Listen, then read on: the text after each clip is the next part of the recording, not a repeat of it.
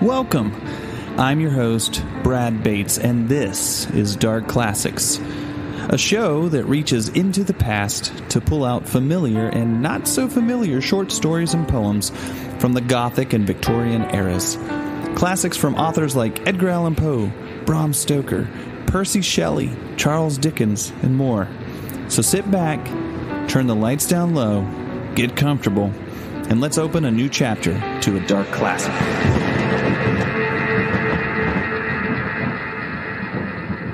The Crystal Cup by Bram Stoker. Chapter 1, The Dream Birth. The blue waters touch the walls of the palace. I can hear their soft, lapping wash against the marble whenever I listen. Far out at sea, I can see the waves glancing in the sunlight, ever smiling, ever glancing, ever sunny. Happy waves, happy in your gladness, thrice happy that ye are free. I rise from my work and spring up the wall till I reach the embrasure. I grasp the corner of the stonework and draw myself up till I crouch in the wide window. See out away as far as my vision extends, there I gaze till my eyes grow dim, and in the dimness of my eyes my spirit finds its sight. My soul flies on the wings of memory, away beyond the blue, smiling sea, away beyond the glancing waves and the gleaming sails to the land I call my home. As the minutes roll by, my actual eyesight seems to be restored, and I look round me in my old birth house.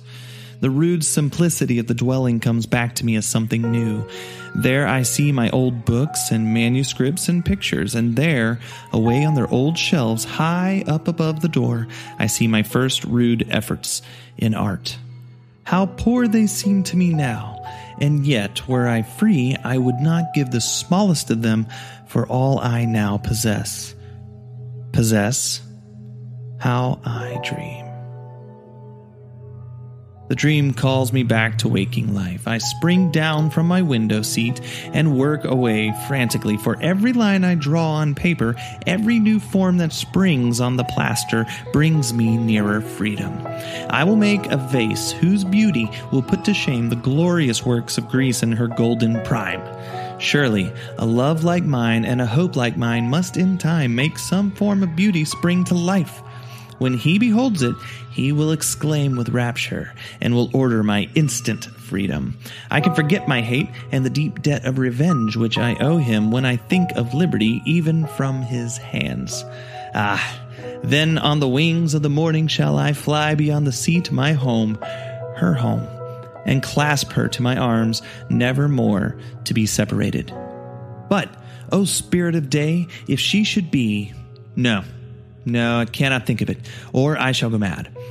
O time, maker and destroyer of men's fortunes, why hasten so fast for others whilst thou laggest so slowly for me? Even now my home may have become desolate, and she, my bride of an hour, may sleep calmly in the cold earth. Oh, this suspense will drive me mad. Work. Freedom is before me. Aurora is the reward of my labor. So I rush to my work, but to my brain and hand, heated alike, no fire or strength descends. Half mad with despair, I beat myself against the walls of my prison and then climb into the embrasure and once more gaze upon the ocean, but find there no hope.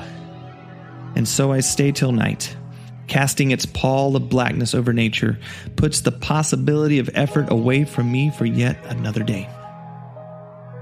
So my day goes on and grow to weeks and months. So will they grow to years, should life so long remain an unwelcome guest within me. For what is man without hope, and is not hope nigh dead within this weary breast? Last night in my dreams there came, like an inspiration from the day spirit, a design for my vase. All day my yearning for freedom, for Aurora, or news of her, had increased tenfold, and my heart and brain were on fire. Madly, I beat myself like a caged bird against my prison bars. Madly, I leaped to my window seat and gazed with bursting eyeballs out on the free, open sea. And there I sat till my passion had worn itself out, and then I slept and dreamed of thee, Aurora, of thee and freedom.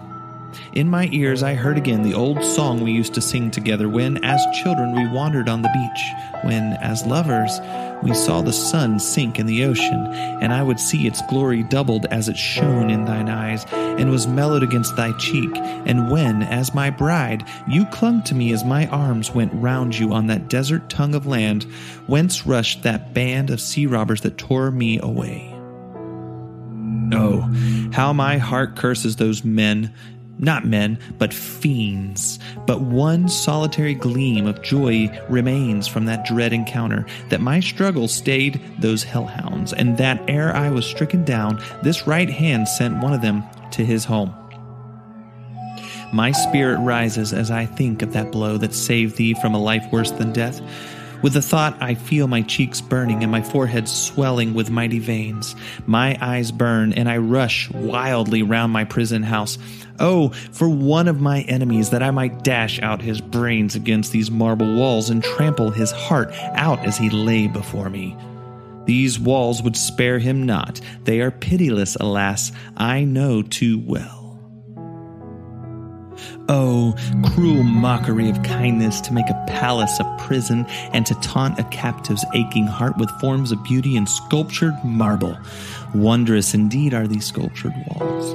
Men call them passing fair, but oh, Aurora, with thy beauty ever before my eyes, what form that men call lovely can be fair to me? Like him who gazes sunwards and then sees no light on earth, from the glory that dyes his iris, so thy beauty or its memory has turned the fairest things of earth to blackness and deformity. In my dream last night, when in my ears came softly, like music stealing across the waters from afar, the old song we used to sing together, then to my brain, like a ray of light, came an idea whose grandeur for a moment struck me dumb. Before my eyes grew a vase of such beauty that I knew my hope was born to life, and that the Great Spirit had placed my foot on the ladder that leads from this palace dungeon to freedom and to thee. Today I have got a block of crystal, for only in such pellucid substance can I body forth my dream, and have commenced my work. I found at first that my hand had lost its cunning, and I was beginning to despair when, like the memory of a dream, there came back in my ears the strains of the old song. I sang it softly to myself, and as I did so, I grew calmer. But oh, how differently the song sounded to me when thy voice, Aurora, rose not in unison with my own. But what avails pining? To work, to work. Every touch of my chisel will bring me nearer thee. My vase is daily growing nearer to completion. I sing as I work, and my constant song is the one I love so well. I can hear the echo of my voice in the vase, and as I end, the wailing song note is prolonged in sweet, sad music in the crystal cup. I listen, ear down, and sometimes I weep as I listen. So sadly comes the echo to my song. Imperfect though it be, my voice makes sweet music, and its echo in the cup guides my hand towards perfection as I work. Would that thy voice rose and fell with mine, Aurora, and then the world would behold a vase of such beauty as never before woke up the slumbering fires of man's love for what is fair. For if I do such work in sadness, imperfect as I am in my solitude and sorrow, what would I do in joy, perfect when with thee? I know that my work is good as an artist, and I feel that it is as a man, and the cup itself, as it daily grows in beauty, gives back a clearer echo. Oh, if I worked in joy, how gladly would it give back our voices. Then would we hear an echo and music such as mortals seldom hear, but now the echo, like my song, seems imperfect. I grow daily weaker, but still I work on. Work with my whole soul, for am I not working for freedom and for thee? My work is nearly done. Day by day, hour by hour, the vase grows more finished. Ever clearer comes the echo whilst I sing, ever softer. Ever more sad and heartrending comes the echo of the wail at the end of the song. Day by day, I grow weaker and weaker. Still, I work on with all my soul. At night the thought comes to me whilst I think of thee, that I will never see thee more. That I breathe out my life into the crystal cup, and that it will last there when I am gone. So beautiful has it become, so much do I love it, that I could gladly die to be maker of such a work, were it not for thee, my love for thee, and my hope of thee, and my fear for thee, and my anguish for thy grief when thou knowest I am gone. My work requires but few more touches. My life is slowly ebbing away, and I feel that with my last touch, my life will pass out forever into the cup. Till that touch is given, I must not die. I will not die. My hate has passed away. So great are my wrongs that revenge of mine would be too small a compensation for my woe.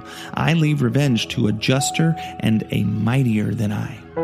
Thee, O Aurora, I will await in the land of flowers, where thou and I will wander, nevermore to part, nevermore. Nevermore. Farewell, Aurora, Aurora, Aurora.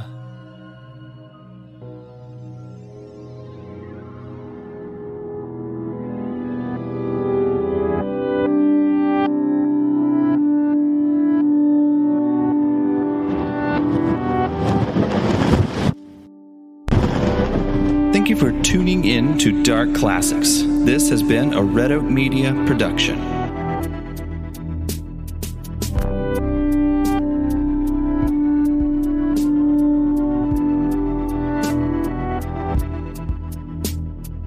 All musical scores are written and recorded by Jonathan Hamlet, and narration recorded by Brad Bates.